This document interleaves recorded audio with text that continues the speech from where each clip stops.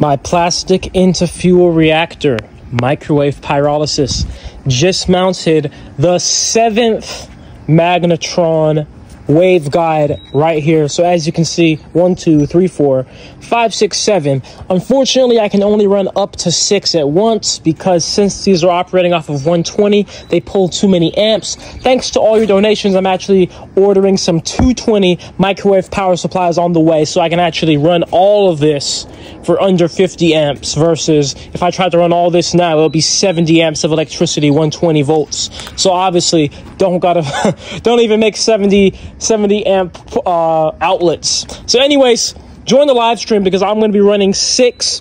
And most importantly, look at the placement. Now we have 2 in the middle. So we're going to be doing 2 in the middle, 2 at the end, and 1 down on this end turned on. Not 2 of them at this end, but 1 of them. And we're going to see what happens. Or actually,